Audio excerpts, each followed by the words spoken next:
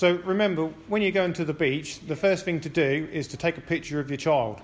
Simple reason is when you're going to the beach, and if your child does go missing for whatever reason, at least when we get called out to it, you can then show us a picture of what your kid looks like. A lot of people tend to bring dinghies thinking it's great fun.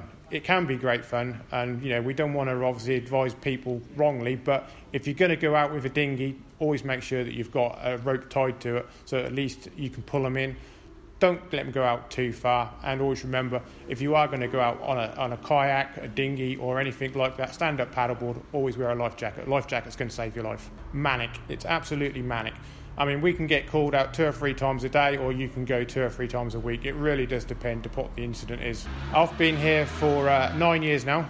I took over as a station officer nearly 2 years ago now. And since I've been here, the increase in the shouts has gone absolutely through the roof. 3 years ago, we had 56 call-outs. Last year, we had 98 call-outs. This year, we're up to 54 call-outs already.